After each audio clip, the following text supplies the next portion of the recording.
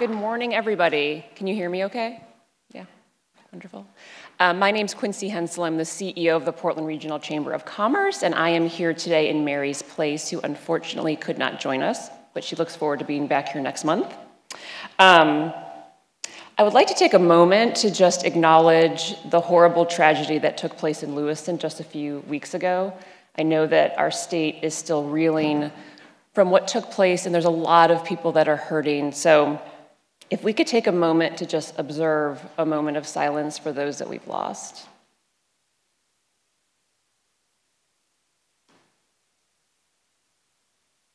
Thank you. So today's presentation is going to focus on General Dynamics Bath Iron Works. Now, Bath Iron Works has become one of Maine's, or I think Maine's largest manufacturer, and one of Maine's largest private employers. They are in the business of building the most sophisticated ships right here on the Kennebec River. So we're going to hear from their president, Chuck Crew, who's going to talk about the business of shipbuilding. They're going to talk about the impact Bath Iron Works has not just on Maine, but on our country.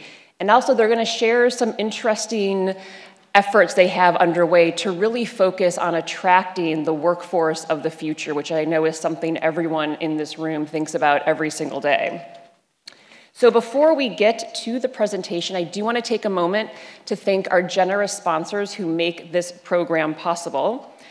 First and foremost, I want to thank our presenting sponsors, Martins Points Healthcare, Bernstein Shore, and Central Maine Power. Our cooperating sponsors are Bank of America and Harvard Pilgrim Healthcare. Reception sponsor, Clark Insurance, Key Bank, and Pretty Flaherty. Our Community Corner sponsor is Goral Palmer, and today's Community Corner is very appropriately Boots to Roots. Now, Boots to Roots is the only organization in Maine specifically focused on preparing active duty military members for immediate success when they transition to civilian life in Maine. Boots to Roots provides really an incredible pipeline of workforce for businesses like all of yours. They work with active duty military and their families who are planning to transition to Maine up to a year before they come to our state. They offer assistance with personalized self-assessment, resume building, interview coaching, peer mentoring, creating business connections, much like the event we are at right now, and networking with local employers. So I want to thank Boots to Roots for being here and for all you do to really support the workforce in Maine. Tomorrow's Leaders and Entrepreneurs sponsors are AAA Northern New England and ProSearch. This program allows us to invite students, both high school and college students, to Exit Issues for free. And I know today we have students from Gorham High, Baxter Academy, Thornton Academy, as well as USM. So I want to thank the students for joining us early, and please ask questions at the end. You guys always have the best questions for our presenters. Parking. So parking is still free here at USM.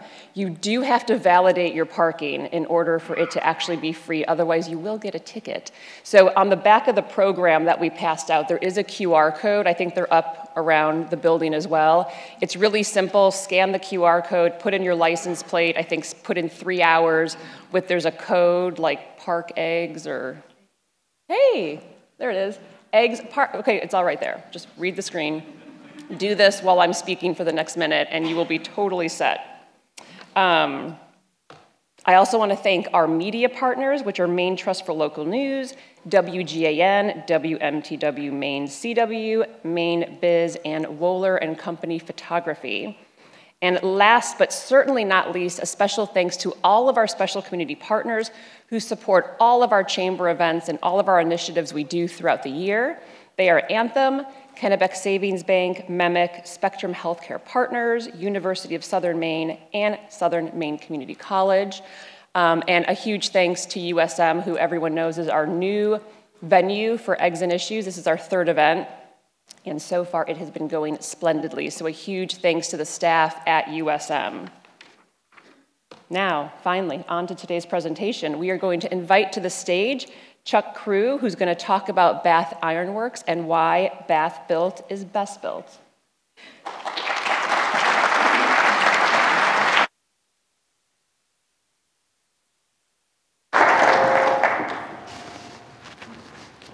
Good morning.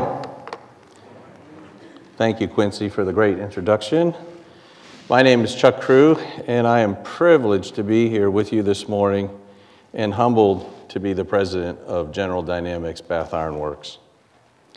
Much like Quincy did, before I start this morning, I would like to take a minute and talk about the tragic events that happened in Lewiston just 2 weeks ago.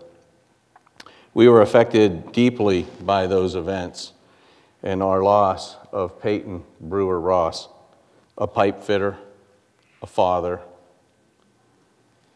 a fiance, a brother, and a friend. There were some other people impacted as well. We had a ship fitter who lost his mom. We had 2 insulators who lost their brothers, a rigger who lost a cousin, and a designer who lost a cousin. As I walked around the deck plates on Thursday and Friday afterwards, I had a lot of people telling me stories about friends they lost. In a state like Maine, with a relatively small population, that type of event impacts a lot of people. Thank you for allowing me to acknowledge those from BIW and others in the state who were affected by this violence. So as we move into this presentation this morning, I'm going to probably ask you a few questions, and you can answer by a show of hands. So I'm going to start off with, how many of you have spoken in front of a group of people this large? Great. How many of you in this room have spoken in front of a crowd of 2,000? Oh, there's more than I thought. That's great. So on the cover, or on the screen right now, this is the christening of DDG 124 on July 29th of the USS Harvey C. Barnum, Jr. It was probably the hottest day of the summer, and the folks from BIW will tell you, and the nicest day of the summer, because as you well know, we didn't get very many nice days on the weekend this past summer. This was my second christening event, and it was probably more special this time because we had a living namesake involved in the christening of his ship. Colonel Harvey C. Barnum, Jr., retired Marine Colonel and Medal of Honor recipient. He was accompanied by his wife, Martha Hill, and his extended family. And if you met him, you would know you met him. For the man of his age, he was full of lots of energy, and the gung-ho was in him for sure. We do things big at BIW, and this morning I'm going to tell you a little bit about some of the big things we're doing. So as you watch the news, I'm sure you see there's a lot of important things going on around the world. You know, we have problems happening between Russia and Ukraine. We have the Middle East, which is now under some threat.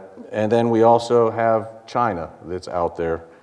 And, you know, what we do is we build the workhorse for the U.S. Navy. The destroyers are the ships that get deployed first. And if you look at the deployment of ships to the Middle East today, about 50% of those ships have been built in Bath. So you can see, if you look at the list of destroyers up there, there's one that was delivered in 1987, 36 years old, and still going. So that's a long time for a ship to be in the ocean and being on patrol. Here at home, we equally provide security to our families that work at BIW and to lots and lots of vendors in the state while we're building this workhorse of the U.S. Navy. So hopefully you're starting to see that BIW is not like other businesses. But again, I'm going to ask some questions just to kind of make sure you get the point. How many of you have your own fire department in your business?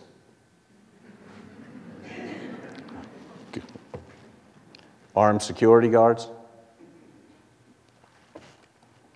How many of you have a street sweeper? All right, here's an easy one. How about a fork truck? All right, there we go. I just won't tell you how many we have. So you might be asking, why did an aircraft manufacturing guy from the Midwest, take up shipbuilding in Maine? You can see the Middle East is on my mind.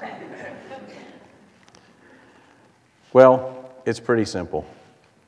I've been taking apart things for as long as I can remember. We have pictures from when I was a kid taking things apart. And for a long time, well, for a short time, I couldn't put them back together. But my mother and I have a disagreement on when I was able to start putting them back together successfully versus when I think I was able to put them back together successfully. But as you well know, she knows, probably more than I do, when that happened. But I've been a mechanic my entire life. I consider myself a mechanic.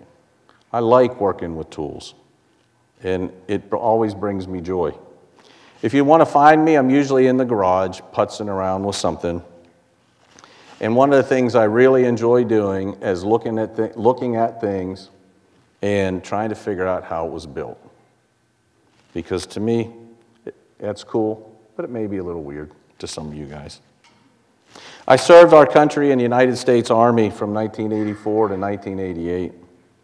Before I separated from the Army, I was assigned to the 160th Special Operations Aviation Group as a UH-60 Black Hawk crew chief.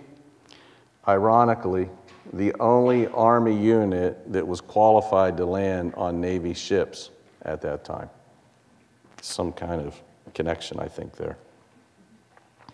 Serving in the 160th, I had the opportunity to do important things both at home and abroad. One of the primary reasons that I chose to come to Bath Iron Works is because I feel like I'm serving my country again. Our mission is that important. Our mission is how we keep our country protected. Our mission is how we keep our families protected. Our mission is a lot different than most companies. It's very, very important. Our nation's warfighters depend on the tools we give them to not only keep us safe, but to make sure they stay safe. And then my communications director, Julie Rabinowitz, back in the back, is probably not going to like this one, but I'm going to share it with you anyways. When people ask me, what was it like to build airplanes versus what's it like to build ships? To me, it's easy. Building airplanes was really cool, but building ships is badass. So we're a part of General Dynamics Corporation. Bath Iron Works, we've been a subsidiary since 1995. I work for our chairman, Phoebe Novakovic, and I've been in the GD family for about 12 years now, I think. And I started in the aerospace segment, working for both Jet Aviation and recently Gulfstream. GD is made up of 4 business segments: aerospace, combat systems, technologies, and marine systems. Marine systems is the part that we're a part of. What makes GD unique is our decentralized business model. So you'll note that if you look, my title is president of Bath Iron Works. In the GD system, we have a very decentralized system, and we don't have divisions. We're fully operating companies. So if you look at each one of those segments, there are 10 business operating companies that make up the power of GD. And each business operating company is autonomous to do what it needs to do within some certain guidelines. It's really a cool way to operate. So we have presidents and not general managers. We don't have divisions. And therefore, the responsibility is high, the authority is high, and the expectations are high. No pressure. One more fun fact that you might find interesting. If you look at the headquarters company for a $38 billion company, there's about 150 people in the headquarters company. That goes to show, again, the authority and the power in the business operating units. A little bit about our history. Been around a while, 1888. We've delivered 429 ships. About 260 or so have been military, and quite a few non-military ships.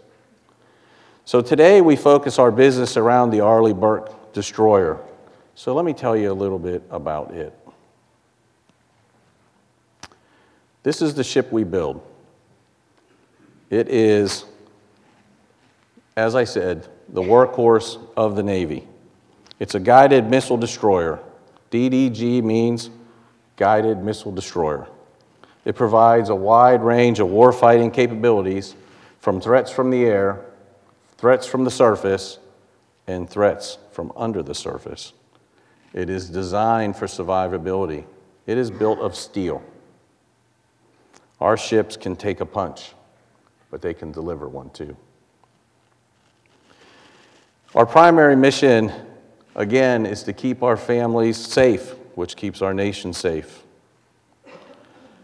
BIW also is in the business of designing the lead yard services, which is for the DDG 51, where we design future upgrades, plan work for both our yard and our competitor in Mississippi.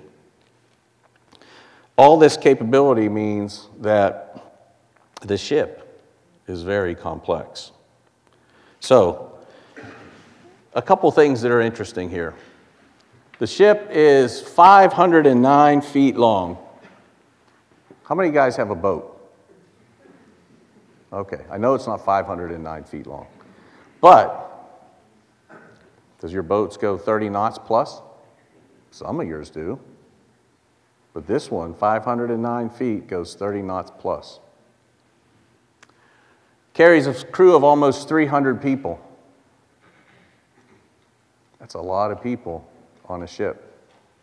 I won't go into the weapon systems to tell you what that does because I'd probably get in trouble. But 3,500 tons of steel. You know how many pounds that is? 7 million pounds in each ship. So I drive a Ford F-350. Been doing that for 20 years. That's about 1,000 Ford F-350s just in that steel content. 255 miles of electric cable. That's from here to the space station. All on that ship. And I've got a picture I'll show you as I move through the presentation about the cable size. 70,000 gallons of paint. The average house, I looked this up last night, in the state of Maine is 1,680 square foot.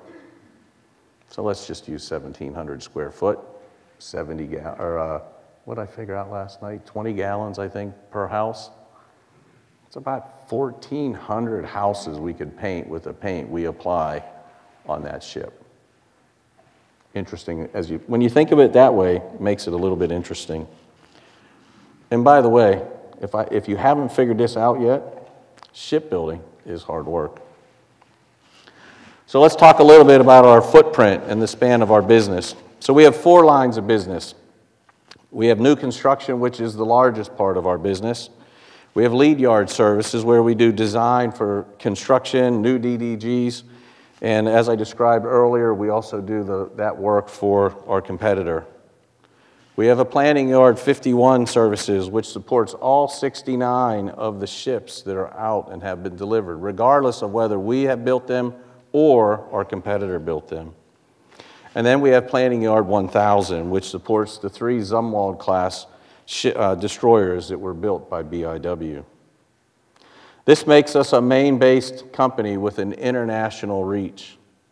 As you can see on the map, we're not only national, but we're international. We have people all around the world in support of these ships, wherever they go. We have about 500 people that work in Brunswick that do nothing but support the ships that are out in the fleet through ship repairs, modernizations, and upgrades. We have to make sure these ships are ready when our country needs them. So back in Maine, this is kind of a little bit of a chart to show you where we're located. So the yellow on the very right over on the Kennebec River, that's the main yard. It's the main shipyard where all the ships are newly constructed and go into the river and then go out to sea for sea trials. As you move to the left on the screen, the big blotch of yellow, which is called structural fab, you can see it in the upper right-hand corner. That's where we start the fabrication on every ship. We do things like bend steel. We do things like cut steel. And we make the first pieces of steel that go into the ship and that can be of a size that they're transportable over the road down to the Bath shipyard. And then if you look right next to it, you have the outfit fabrication and warehousing. Again, it's an area where we do fabrication work. That's light steel fabrication, things like vents and pipes and electrical components. That all happens in that facility. And then right behind it, in the very far back, that's one of our warehouses where we store lots and lots of material to build these ships. So, rounding out the shipyard is on the upper right, lower left is our life cycle support. That's where we support the lead yard services. Next to it's the training academy and the trade learning center. We know how to train people, but we'll talk about that in a minute. And then lastly, the technology center where all of our engineers are at this time. So just because I know people like statistics, I'm going to give you a few statistics. Our facilities take up 210 acres. 3 manufacturing sites, 5 off-site locations, 85 buildings, 1.2 million square foot of production space, 563,000 square foot of office space, and 438 square foot of warehousing space. It's a lot of space. It's a lot of space to keep managed. About 2,500 people work on our day shift down in the main yard, and then we have several hundred that work on second and third. We're the 3rd largest employer in Brunswick with 1,000 employees across our facilities. We have almost another 1,000 employees in West Bath and 35 down here in Portland. So you can see in the state of Maine, we have a little bit of a reach. And just so I'm not confusing, we are the largest manufacturer in the state. So one of the things that you've seen is that we're a global company with a large and a unique statewide presence and impact. Over the last 5-year period, BIW operations has supported over $8.4 billion in total economic impact to the state.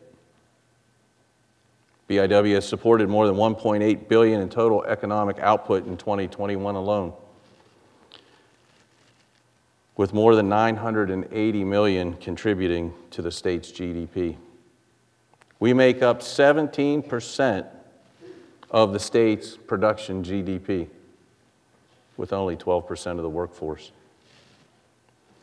Each year, we buy from more than 300 suppliers here in Maine and more than 1,500 suppliers nationally.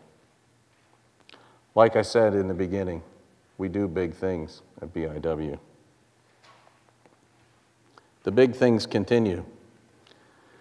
Since GD purchased the yard back in 1995, we've invested almost $1 billion into the yard. When you think about what we do, building ships with lots of heavy steel, out in the elements for the most part, you know, the ships aren't covered. People, Mainers, are working out in the weather all year long. We need large and specialized equipment that can take a lot of wear and tear. We are also investing in better ways to build in a safe environment for our team and better, higher quality results that as well increase the throughput. We've recently announced our new material kitting terminal coming online to improve the way we deliver parts. You know, we're trying to look at what other businesses do, like Amazon. Everybody can get something the next day or the day after from Amazon, so we think, why can't we do it? We built a phone app, and the technicians can click on the phone app, send a signal to the material kitting terminal, and the part's going to show up within 4 hours. Pretty impressive. We plan to make more announcements as we move into the future. Ships under construction. Right now we have 7 under construction, but I'm just showing you 5 because these ones look like ships for the most part.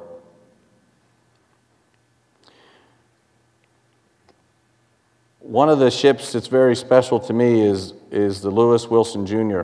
It's DDG 126, our first Flight 3 ship.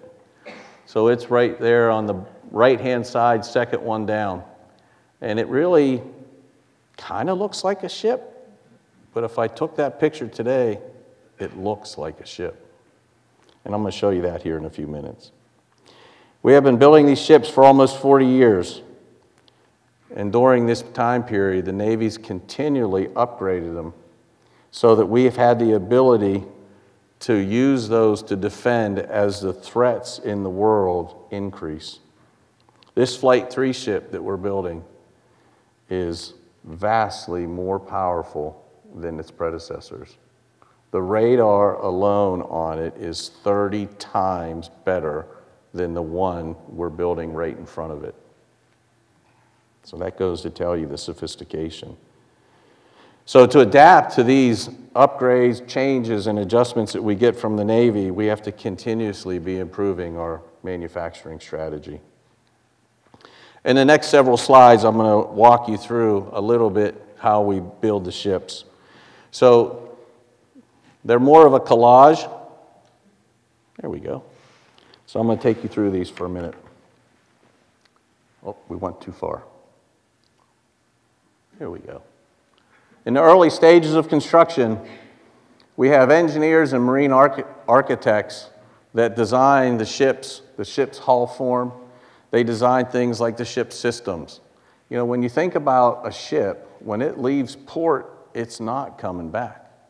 So they have to be able to take food, water, handle trash, medical supplies. They have to be self-sufficient because once a ship leaves the port, it's an island. So when you think about all the things that go into designing a ship, it's really, really important that we get it right on the front side. As we move across the top, you'll see StructFab and a picture of a mechanic there cutting a piece of steel. You can see by the picture it's a pretty large piece of steel. It's probably 3 inches thick. Moving on, just in the upper right next to the structural fab, you see a welder welding a couple panels together. Moving to the right, your left, you'll see in the AB Hall, where we take the smaller assemblies and make larger assemblies. So in these next several slides, I've put some circles in there so you can see there's a man in the circle just to give you a relative context of the size.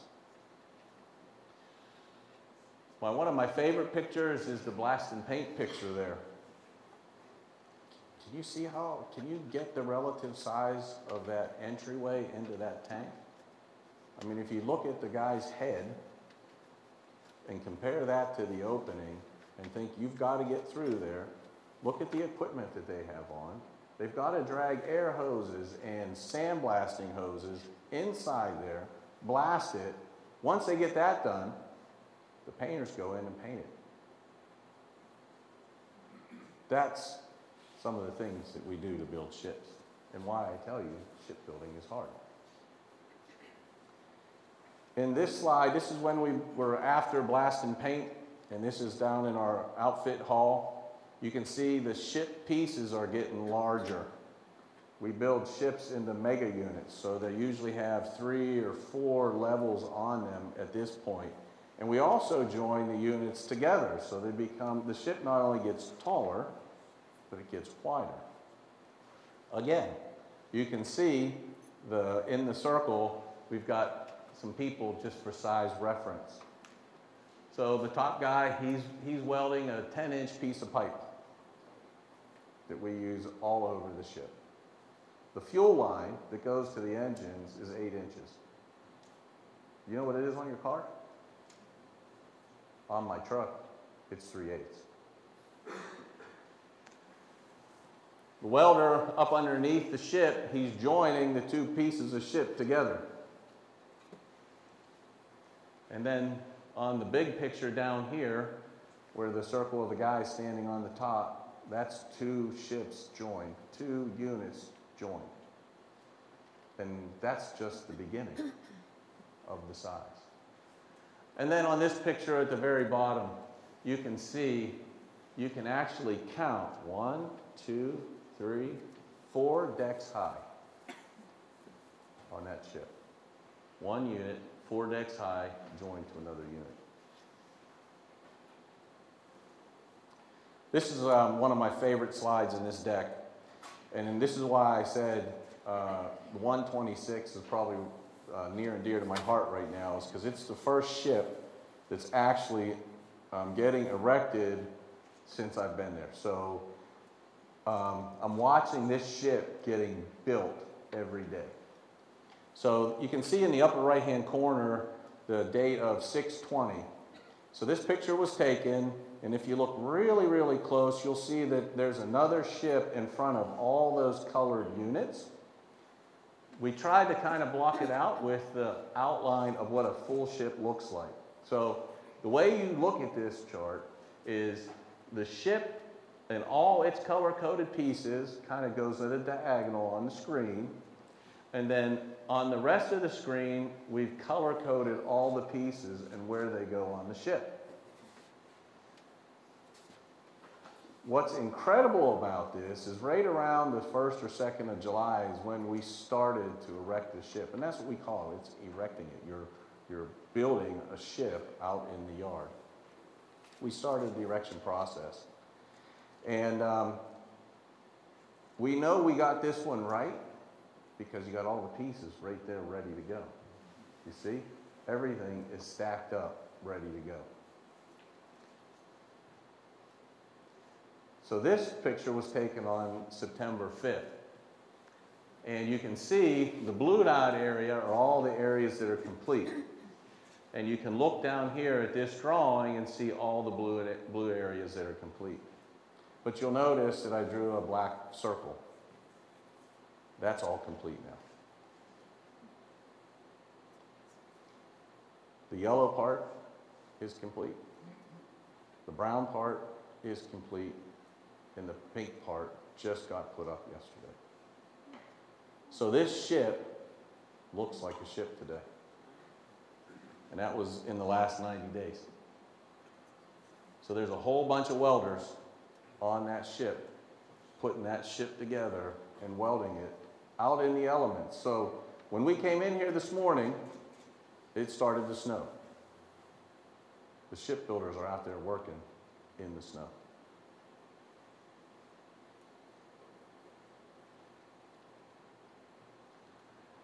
So, you think you're done when you got the ship erected? Nope. Nope, not even close.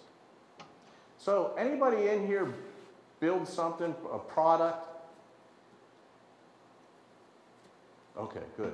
How many, do you measure your man hours in 7 digits? Yeah. Yeah. We do. We do. We do. So as you can see, I can get pretty passionate about this, and I can talk about this all day long, but ship's completion is something that we spend a lot of time on as well. All right, so just to tell you and reinforce the fact that what we do is big, you'll see that there's a person standing down below the ship in the dry dock. It's big.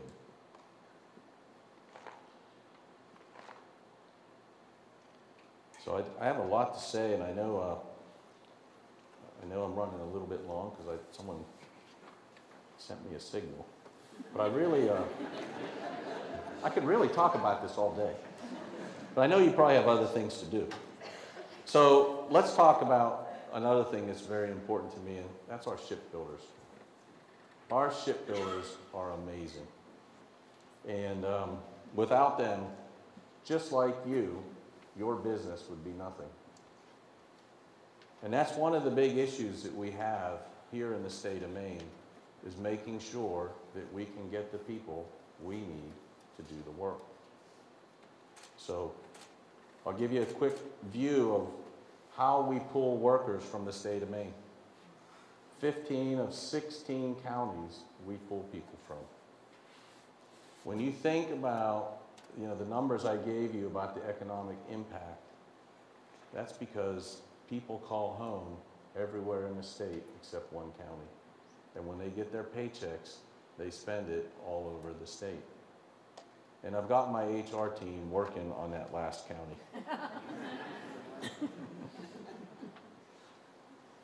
A little bit about what our workforce looks like. So as a business that is basically tracking to what the Navy wants and how their demand signal is. Over the years, we've had times when we've hired a lot, and we've had times where we didn't hire very many. And so as a result, and you look at this chart, you can see that our workforce is relatively young. You'll see that basically about 60% of our workforce is less than 5 years, and about 77% less than 10. Now, a little tidbit that you might want to keep in mind is it takes us about 5 years to get a shipbuilder proficient. Okay? So some people would feel not very good about this, but to me, I feel pretty good. We've just refreshed our workforce. And those skills that they're building today are going to be the skills that carry us on into the future. This page has got probably one of the worst statistics on it, and I'll point that out to you. But before I do, 6,650 employees. Big footprint. Almost 1,000 veterans and just over 900 women in our workforce. But the thing that's very interesting and difficult for us is that if you look at that third bullet, since 2019, we've hired 5,700 people, but we've netted 900. That's huge. That's huge. And sure, we had some issues and some problems, where we didn't maybe have our pay scale set right. We had COVID that impacted us, and everybody else raised their pay scales, and because we have 5 unions, I could give you all the excuses why. We don't have housing, people don't have places to live, right? But at the end of the day, we can't do that. We got to be much, much better. And we're taking steps today to make sure that we are better for the future.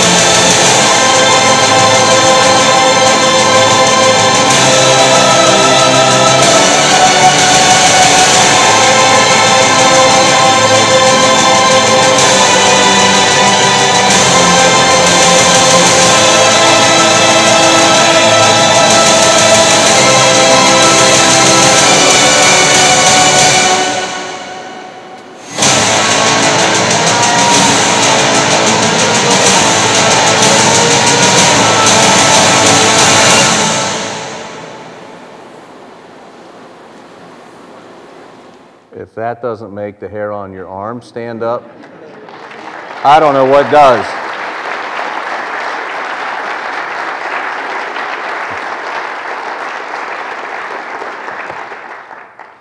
So thank you very much. I guess we'll take a few questions if we have time.